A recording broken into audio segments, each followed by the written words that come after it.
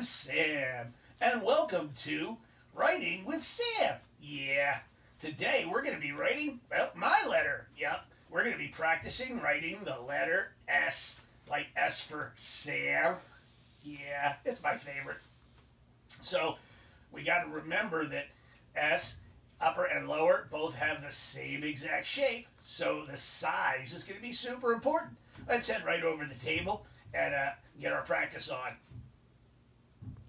So today is going to be a fun writing day for me because we are writing my first letter, which is the letter S.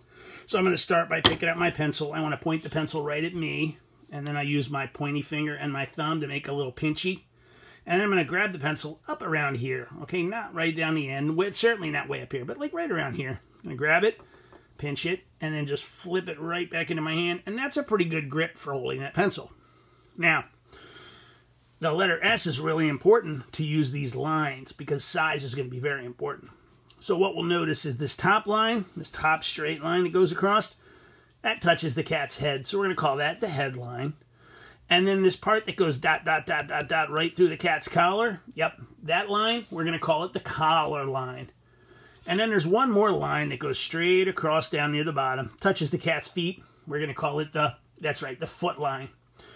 And then the cat also has a tail that kind of hangs down low, but with the letter S, we don't really need to worry about that. Our letter doesn't go down low like that.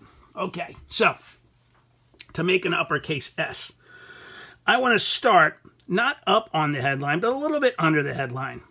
And I want to go up and kind of make like a little mini rainbow sort of shape, right? And I want to go back towards the cat with it, okay, towards the cat's direction. And then I'm going to keep on going and start curving like almost like I'm going to make an egg. But when I get to about here along the collar line, instead of curving up and going into the egg, I'm going to curve the other direction and go down this way. And then stop. All right? So it almost looks like a snake, you know, and snake starts with a sound like an S. S is the first letter in snake. So it kind of looks a little bit like a snake. Now, here's a tricky thing that might help you remember if you got it the right direction. Right now, if this part up here was square, it would look a little bit like a number 5, right? See how that would look a little bit like a 5? Uh-huh. If it looks, watch this, if it looks like that, and it looks more like a 2, yeah, that's no good. That's backwards. We don't want it to be backwards. We want it to look a little bit like a 5. But instead of having straight parts, it's all curvy, because snakes don't usually hang out straight. They're all kinds of curvy. Now, the lowercase s, it's exactly the same shape, but it's a lot smaller because it only goes from the collar line down to the foot line. So this is a tricky one.